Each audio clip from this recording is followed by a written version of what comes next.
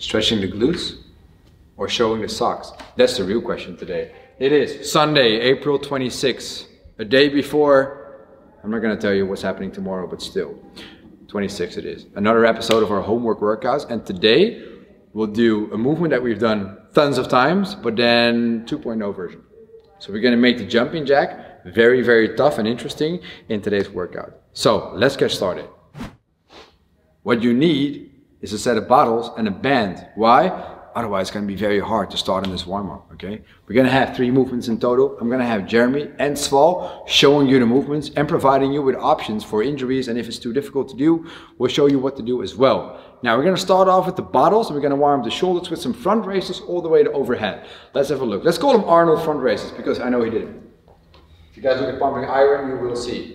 Here we go. So we start from the front of the body, we raise all the way to overhead. Now the funny thing here is, guys, this is very easy to get a bottle overhead and then arching the hell out of your back because that makes it easier. I do want you to focus on squeezing your belly when you go overhead. That does mean that you might not get as far as you want to go, but you are training proper positioning and alignment of the joints on top of each other. So we're stacking properly, and that is exactly the thing that we're aiming for here.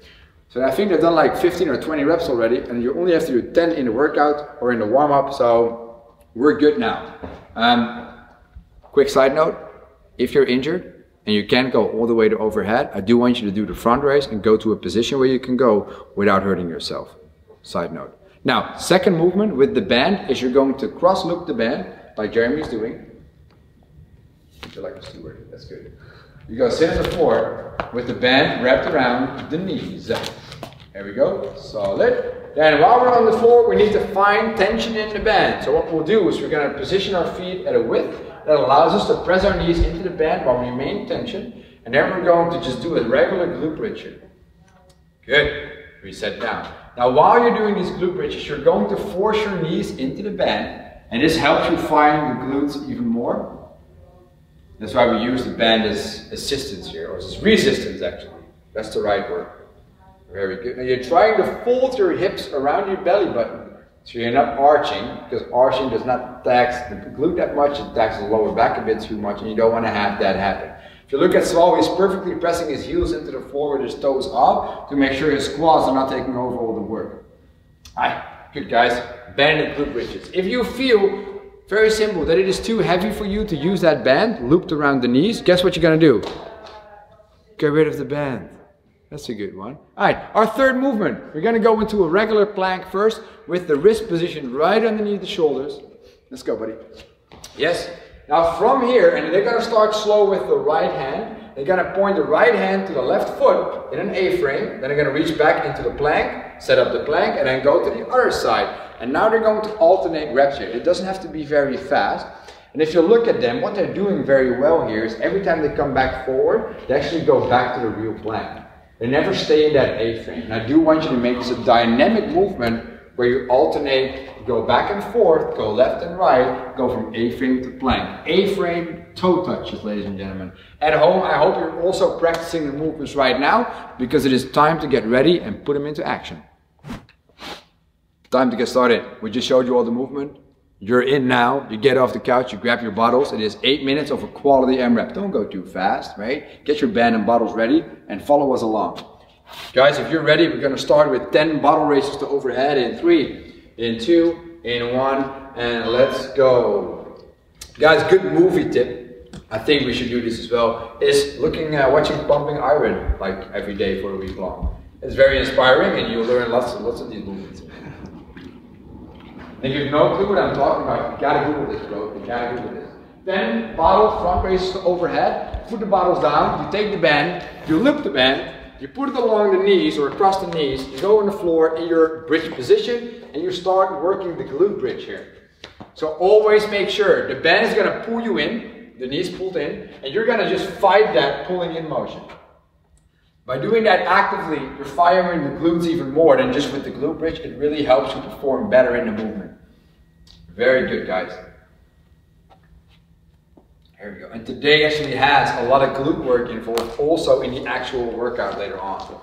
So upon completion, you're going to go to their plank. You're going to start doing their A-frame toe touchers, alternating the repetitions. and focusing on holding a strong core when you reach down into the plank. You brace your belly, then you reach. It is an active way of warming up the back of the body with the hamstrings, the glutes and the lower back, but also getting some plank action in and challenging the core in different ways by moving back and forth.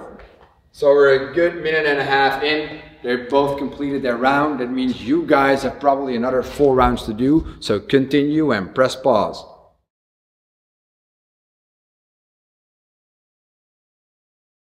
All you need for the second part is your smartwatch app or whatever app you've been using the last couple of weeks as a timer. Okay, you want to set it at 8 intervals of 40 seconds of work and then 20 seconds to transition from one movement to the other. Right? The 8 intervals are going to be 2 rounds of left and right with the legs, left and right with the arms. Repeat. Makes sense. Sval and Jeremy are both going to show you the movements with slightly different variations in there because of level difference or flexibility difference. I'm going to set the timer, and at home the question is, are you going to do this with us, yes or no? I'll give you the answer. It's yes. So we start with our left leg across in 3, 2, 1, let's go. So we have our left leg pressed against our right leg, so against the knee of the right leg, and we're actively pressing the knee away from the body, and then we're going to let it come in a bit. And we press it away from the body, and we're going to let it come in a little bit. And we do this for 40 seconds. So normally, you can also do this by just holding it in position, which is fine by me, but I like to throw in dynamic stuff when I'm preparing for a workout. And I like to do static stuff after a workout. So you can do all of these stretches again after the workout, but then just do them more passively. Okay, we have 3, 2, 1. Rest, so 20 seconds of rest. I want Sval and Jeremy to already set up the other side, so you guys at home can actually check what they're doing. So Jeremy has his leg on the floor, Sval has his leg in the air. Leg on the floor is easier when you have more restricted mobility, and leg on makes it a bit tougher. We're starting again in 3, in 2, in 1. You guys can start again. So press the knee away and let it slowly come in. That is good. So the idea is with the dynamic stretching is that you try to increase range of motion over the course of time or repetitions in this case would also be good, right? So you slowly build up how far you press that knee away from the body. That's good. And Jeremy's actually having a big difference with the left and the right leg as well. If you know that, you can always, for example, do an additional set on the side that is less flexible than the other.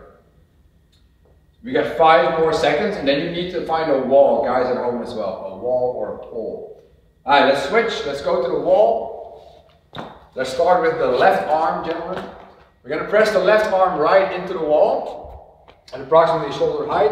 And in 10 seconds, we're going to simply just reach down from the wall. 5, 4, 3, 2, 1. Now what I would like to see here, and I'm going to tell them that right now, is they're going to switch between being extremely passive in their core, so just reaching and hanging down completely, and then suddenly bracing their abs very hard and pressing their arm into the wall while reaching down. You change the stretch from lat to more upper back, and you guys keep switching between that. So completely relaxed, hang in, and then squeeze as hard as you can for a couple of seconds. And when you do that dynamic stuff, we do an end position for 3 to 5 seconds, and then you do the relaxed position for 3 to 5 seconds.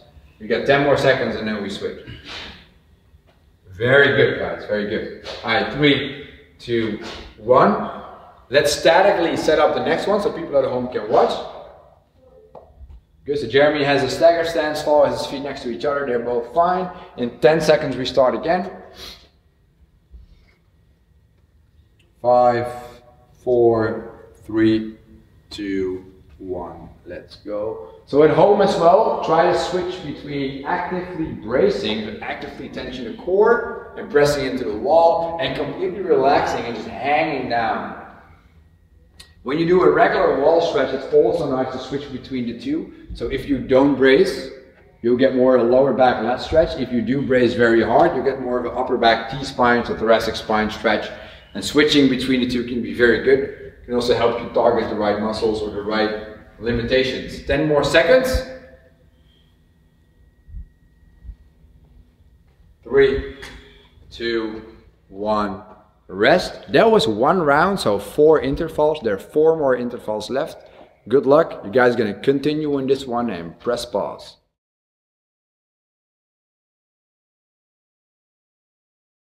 Shoulders, glutes, and core work. That's what we're gonna do today. Now, the first of the 3 movements that we have in the workout, actually 4 movements, but we'll show you that in a second, is going to be your jumping jack. But like I said in the introduction, it's gonna be a hell of a different jumping jack today. It'll be a weighted jumping jack, and you're gonna use your bottles to swing with you overhead. And this is, it might look funny, but it's a very tough movement to do because the shoulders are gonna do lots of movement with additional loading. Great, so let's have a look at the weighted jumping jack. So they're both holding the bottles. We're gonna just get into the jumping jack with them. We're gonna take the bottles with them. There you go. So you're actually doing a, let's call it a cheating side raise to overhead while doing the jump as well. And now it might look easy, but if you do this for a minute straight, it'll become very, very tough. Let's rest, guys. Now, we discussed what to do with injuries, and we had a very simple one. That is, if you cannot jump, you are going to load the shoulders, and you're going to just do quick races in a big range of motion with the bottles. And I do want you to keep the tempo Jeremy has. So you're going to go for light bottles and very quick tempo. Another thing that might happen is you cannot go overhead, but you can jump. Then we do, let's call them half-ass loaded jumping jacks. Let's do half-ass loaded jumping jacks. Good. Yeah, rhythm is hard here. There we go. Nice, buddy. Let's rest. So these are the options for the loaded or weighted jumping jack. We now move on to alternating abduction walks. We do this standing in one spot. If you have a very long living room or you have an alley that is about 10 meters long, which is good if you have a big home, then you can do this one walk and we'll do it in spots. So setting this up, the band is looped around the knees. You don't want it to slip up too much. You're going to go into a quarter squat. So sit your butt down just a tiny bit. Try to keep your toes to point forward. And we're going to step out with the right. Keep tension. You're going to step in with the left. And we're going to keep tension. And we're going to step back. Left, right in. Now the idea here, while they're keeping going here, is they keep tension on the band throughout. And keep that slight knee and slight hip bend throughout doing the repetitions. This is going to set your butt on fire, which is exactly what we need. That's why we don't count reps here. No, no, no, no, no, no. We do this for a full minute in the workout. That's what's up. Now let's take a break here and let's have a look at our 3rd movement for this little workout piece here, which will be the cross V-up. So let's get on the floor. Let's start in a hollow type of movement here. And Sval first, Jeremy, you can rest for a bit, is going to show you the cross V-up. You're going to do a regular V-up, but you're going to cross on the way up. So one leg comes up and both arms, but you're going to reach with the opposite arm to the other leg. Good core exercise, but also a beautiful way of working your obliques properly. Now Jeremy is going to show you the skills variation, which we call a cross tuck up in this case. So let's go, Jeremy. Same option. He's going to get the legs bended and the arms straight, still moving from shoulder blades off the floor into that cross tucked position. Now let's show you our 4th movement. That was it. 4 minutes, 4 rounds. Interval timer set at 16 rounds of a minute. 3 minutes of work, 1 minute of rest. You go for as much quality work as you possibly can. I wouldn't worry about counting anything. I would just go for a big pump here. All right? Let's get started. You guys start with us. So get off your couch and join us on this one. Grab your bottles, take a sip, and we start in 3, 2, 1. Let's go. 1 minute of jumping jacks with additional loading. Now rhythmic, this will be very hard to do. As long as you have something that works, you just go for it. Make sure legs go from narrow to wide and arms go from sides to overhead. That is all we're looking for. Now since there's no transition time here in these movements, or in between these movements, you can either stop at like 50 or 55 seconds. So you have some time to set the bottles down and get the bands to go around the knees. Now, although this looks like just a jumping jack, I know that the shoulders are probably slowly starting to burn here. And that is exactly what we need. So we have how long? 20 seconds left in this interval. So I want them specifically to stop with the last 5 seconds left to set up the bands. You got 15 seconds. We've got 10 more seconds at home as well. 5 seconds. So let's get that band set up and we switch in 3, 2, 1. Next interval is on. So slide knee bend, slide hip bend. That's just called the quarter squat. Step out, step in, and remain tension on that band. That's all we're looking for. We want to have tension on the band. Make it interesting by sitting a slightly bit deeper into that squat. But then when you do that, shuffle your hips back So your knees stay on the ankle, which is great for this abduction walk here. Great way of firing the glutes, guys. You can also do this before squatting type of workouts, or as a finisher of squatting type of workouts, or just every other day, or every day. It's all good. You can just do that. We got 20 more seconds left. I know they're trying to look happy, but they're burning as fuck now in the butt, which is good. 10 more seconds before we move on to the floor for 1 minute of cross V-ups. And 3, 2, 1. Let's break. Oh, that must feel good. Now we go to the floor, and a minute of this unbroken will be very tough to do. But trying to do this for a minute with a couple of breaks, that would be nice. There we go. Solid, guys. So if you know you have to take breaks in a movement like this, that is all good and it's even understandable. But do try to keep the breaks very, very short and keep the sets big. So we're 30 seconds into the third interval and 30 seconds left to go. Since the minute after this will be complete rest, you're also able to push it a bit harder in this one. It will be rest anyways. 20 seconds, come on. At home as well, if you're resting right now, I want you to start because there's 10 more seconds till the end. Let's go, guys, 10 more seconds till the end. Come on. 5, 4, 3, 2, 1. Now let's stand up and let's actively rest.